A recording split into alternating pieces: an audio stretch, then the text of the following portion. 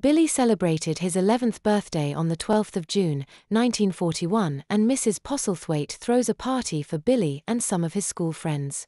She also buys him a new party dress, which Alice described as even prettier than her birthday dress.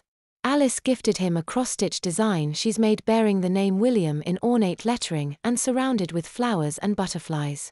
Billy graciously receives the gift and Mrs. Postlethwaite hangs it above his bed. He also receives a birthday card and lengthy letter from his mother. All is well with her and father is doing well in hospital after catching a few bullets during a low-altitude bombing raid over Nazi-occupied Belgium. His father's leg is badly damaged, but he may walk again. She wishes Billy a happy birthday and hopes he's still having a lovely time living in the countryside.